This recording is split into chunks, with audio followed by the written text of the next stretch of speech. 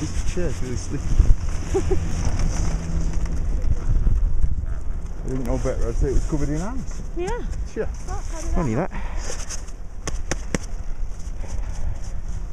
I can't wipe my goggles because my gloves have ice. I think I'd be quite happy to stick to there because it's shallow. Yeah. And then just see how it pans out. Yeah. Because the thing is like if it's going to stay like this all day, I'd rather do it in the morning when no one's skied it out and it's less bumpy because it gets more challenging when it gets lumpy, doesn't it? The snow under you is actually lovely. It's just you can't see it. We were just saying that when we were doing our boots up, it's just you're just sort of floating on the top of it. It's gorgeous, but every now and again I keep just dropping. And you never know, sometimes if you just stick it out for a little bit, it just opens up and you're already out there. If my goggles weren't icing, it wouldn't be so bad. It's actually that that's peeing me off more than... You weren't having trouble with that yesterday, were you? No, not at all. Not until you told me today. Oh, it's my fault now. Oh yeah.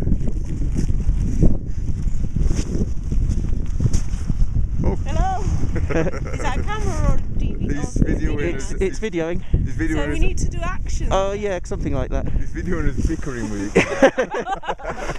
Videoing the domestic. It's okay. It'll all be white when we actually. Just thought I'm sorry I stopped in front of you, but I couldn't see the edge. Oh my god. Yeah, so when you stop, this is the worst bit actually, because you sort of still think you're moving. Yeah. I think I was just going to start a turn when you stopped. Yeah. And I heard you go down, I knew it was me. But I just got to you haven't been stopping all the time we've been doing it. I got to that lip and I was like, I don't want to go down there. okay. Common sense says I should put this thing away before trying to get off the lift at the top. Yep.